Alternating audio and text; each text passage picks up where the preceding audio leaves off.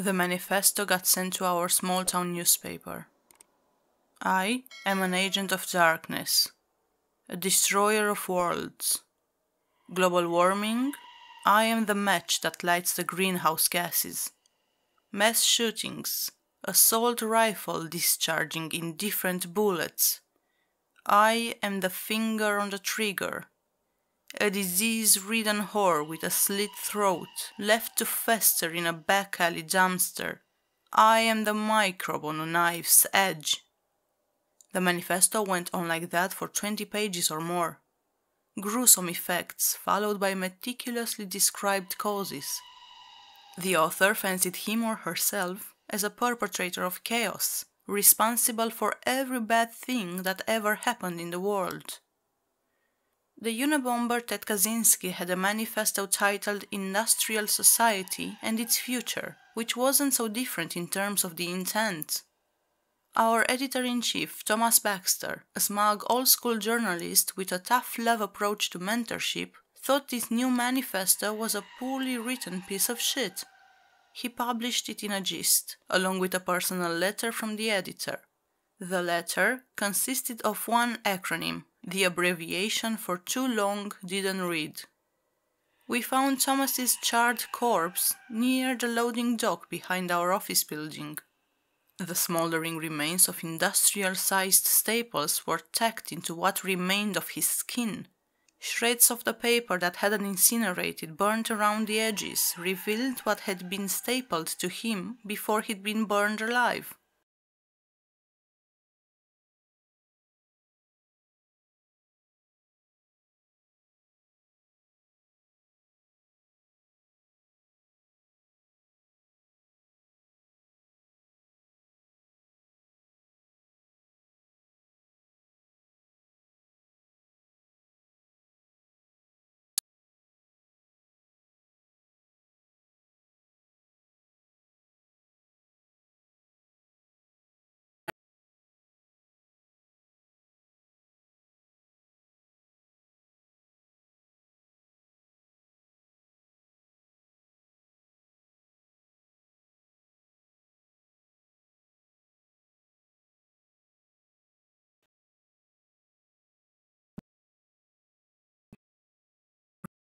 Of halitosis had been cured of her ailment almost immediately. She opened the door to the stairwell. The backdraft on the other side burst out like a clawed hand straight from hell, ripping into her body and rendering it molten in a split second.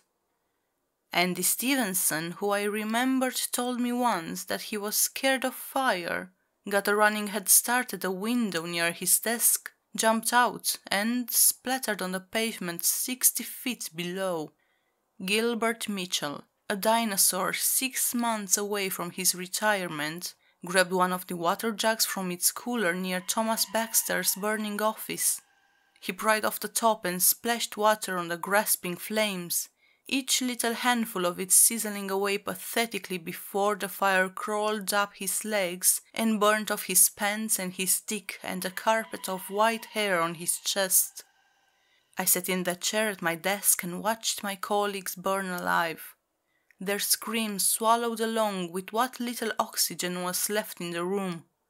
I accepted my death, took a sip of coffee, practiced my 4-7-8 breathing, a gift from my therapist. As the hair on my skin began to curl, I heard a hissing voice. "Your pen is my sword." I opened my eyes. I'd always closed them when doing the old 4-7-8. Standing in front of me was the author of the manifesto. Not a man, not a woman, a monster. During one of the many tabletop board game sessions I'd had over the years with my friends, I'd been introduced to this mythological creature of Hindu origin. Naga, Sanskrit for serpent, were half human, half cobra. The thing standing in front of me wasn't Ted Kaczynski, it wasn't Ted Bundy either. It was something a million times worse. A sort of humanoid snake, wreathed in flames. Now I become Death, the destroyer of worlds. Vishnu from the Bhagavad Gita, words imparted to a prince to impress upon him the importance of fulfilling his duty. The thing standing in front of me wasn't a Unabomber, it was a god, and its manifesto, which we'd written off as a poorly written dross, was scripture. Why me? I asked, the flames crawling from the Naga to me. Because your pen is my sword, and you must wield it without question. The flames began eating into my skin. 4, 7, 8, 4, 7, 4. And at the moment I accepted my fate, the flames died, and cool air rushed in on my skin. I opened my eyes. The fire in the office was extinguished, the only thing remaining from its hellacious presence being the charred remains of my colleagues. At night, when I'm writing, a puppet pulled by divine strings, I think of my dead colleagues. Why were they killed? And why was I spared? Sue Higgins. She brought scenery to life with an exactness that rivaled a brain surgeon armed with a scalpel. Angie Stevenson, a middle-aged dad with a journalistic motor willing to put in impossibly late nights to get out the latest issue.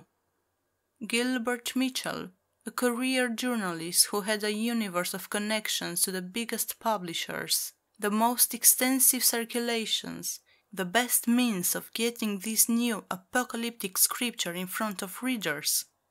I was just a lowly staff writer, so why me? I heard a slithering noise with which I become all too familiar. Naga, Shiva, the Destroyer, some new god outside a Hindu triumvirate. It didn't matter. The thing was a serpentine agent of darkness, but why was I the one to write humankind's final scripture? Because fear is the best form of motivation, the thing hissed. Your fear is nectar, so bow before me, and write for your life. We go to press at dawn. Well, you heard it here first. When you read these coming words, take them seriously, and when the fire descends from the sky, as it inevitably will, accept your ascension to a higher purpose, or, alternatively, burn.